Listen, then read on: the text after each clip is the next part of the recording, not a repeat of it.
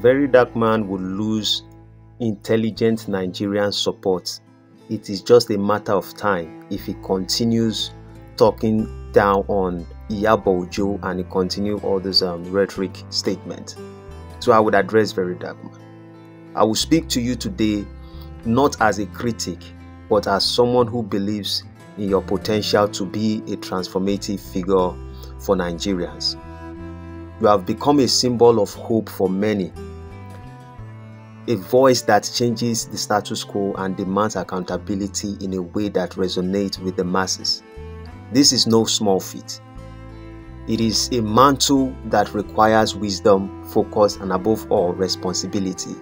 However, it pains me to see how easily, VeryDarkMan, you allow yourself to be drawn into petty conflict and personal grievances.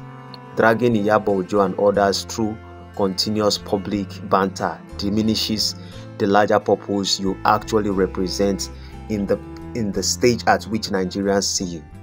Let me say this. Do not think Nigerians are not watching, and do not think also that you have won the heart of Nigerians to a level whereby no matter what you do, Nigeria cannot turn against you. I believe this distraction chip away at the trust Nigerians have placed in you. They don't rally around you to watch you trade insults.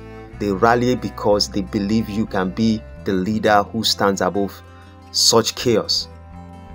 And I want you to really understand this. Leadership is not just about having a voice. It's about knowing when to use it, and more importantly, when to remain silent. Not every criticism requires a response. At least you should have considered what has happened with Don Jazzy and D1. Regardless of what we all are saying, Don Jazzy might take a step. Don Jazzy never responded to D1. And the guy kept silent. And not every distractor deserves your energy. Emotional control is not weakness. It is the strength that separates true leaders from mere provocators.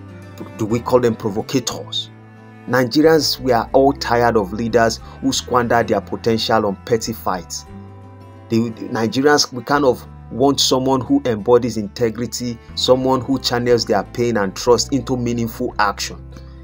Because the future you have ahead of you is bright, but only if you rise above all these noises. You must ask yourself, VDM, what legacy do I want to leave behind? Is it one of constant argument, or one that shows resilience, focus, and the ability to inspire real change? And if you continue to allow yourself to be consumed by negativity, the very people who stand with you today will lose faith. And once that faith is gone, it is almost like impossible for you to reclaim it. Life is not it's not about silencing every critic or proving every point. It's about building something greater than yourself, something that endures. You are capable of this, but only if you choose to be bigger than the battles you are currently fighting. So I urge you, my brother, take a step back and reflect. Choose to lead with dignity, not spite. Choose to focus on the mission that has brought you to Nigerians, to bring Nigerians to your side. Show them that their trust in you is not misplaced. You have the ability to be a figure who inspires generation, but you must act with maturity and grace. That's such a role. You need to also consider this, that initially you had the youth in your mind, like you want the youth partially in about 50% of the youth or 60% of the youth, and in a matter of time, when you begin to address things that affect the countries, you want the hearts of the elderly people. A lot of elders, they begin to look into you. You started winning those people who are in diaspora, who are not just now looking at Nigerian youth as people who only consumes negativity or spill out negativity on social media.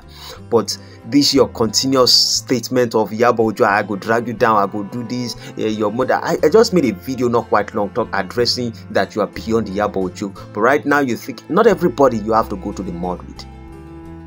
You are bigger than all these things. But reality, I only pray that you can listen to me, because trust me brother, trust me, I will tell you Your fans may not agree, and this is the reason why I use the title that intelligent Nigerians may turn against you, very dark man, if you're not careful. The reason is this: people do not just follow. You might have people who will follow you no matter what you do, even if you like, you grip somebody, you shoot somebody, you do something. There are some people who will follow you.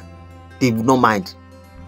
But there are certain people who are following you because they are intelligent to see the actions of what you are doing. They look past some of your negativity and look at the positivity. But you can't keep focusing on the negativity and think that certain individuals will keep rallying around you. You don't let it become a misplaced priority, bro. I remain the man of thought. I said I should give you my own advice. I hope you listen. I hope you let this rise above you.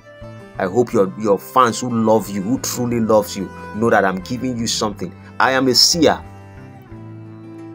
and what I'm seeing, no good. And I understand that some people will say, wait till you see, until the time comes, and then they would remember. Even they wouldn't even remember. Don't let this. This is capable of destroying. Yes, you might think it's Yabojo. This is very capable of destroying your future. Forget about it. People might tell you it is impossible, but it is possible. It might not be Yabojo, but you will get into, if you make it an habit and you don't let this side of you die. Paul said something in the Bible. He said, when I was a child, I acted like a child.